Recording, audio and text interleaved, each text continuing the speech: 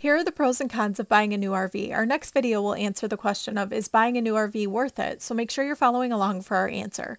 Let's start with the pros. Number one, the obvious. It's new and clean. No one has ever lived in it, so there's no smells to cover and no messes to clean up.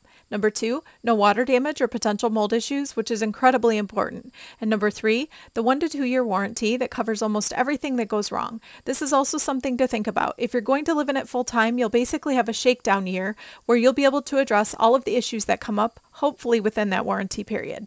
And some cons of buying a new RV. Number one, the cost, especially now, just like the housing market, RVs are also priced at an all-time high. Number two, depreciation, just like a car. New RVs depreciate before you even pull them off the lot. Number three, for us, the first 2 years have been shakedown years. Since it's new, you're establishing the history with the RV. It can be tough working out all the kinks of a new RV.